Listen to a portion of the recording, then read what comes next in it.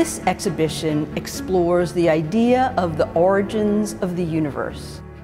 Island Universe comprises 5 magnificent objects that hang from the ceiling like chandeliers. This installation is made out of chrome-plated aluminum, electric lighting, and glass. And basically you wander amongst these 5 elements. Each one is a proposal for a possible universe in the infinite sea of the multiverse. The idea of the multiverse and the ever-expanding cosmos was theorized by a physicist here on campus, Professor Andre Linda, in the 80s.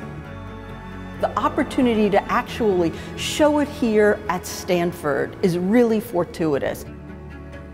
The process of making this sculptural installation was quite complicated. It involved about 100 people. Most of it was made here in California by various subcontractors from the aerospace industry. The most complicated parts were made by a small company that made parts for one of the Mars landers. The glass parts were made in my studio in New York. They are spectacular and visually compelling to see, as well as rigorously conceived. The sculptures are a direct reflection of the ideas developed by this large worldwide scientific community. There's a set of rules that generate the sculptures, hundreds of millions of pieces of information that are translated directly into the sculpture itself. Essentially a graph of time representing the development of galactic clustering in the growth of the multiverse.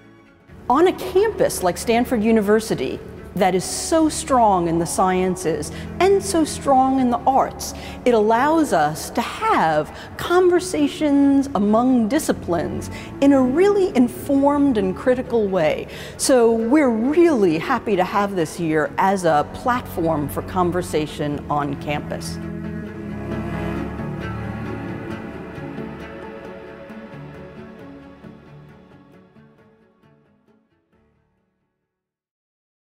For more, please visit us at stanford.edu.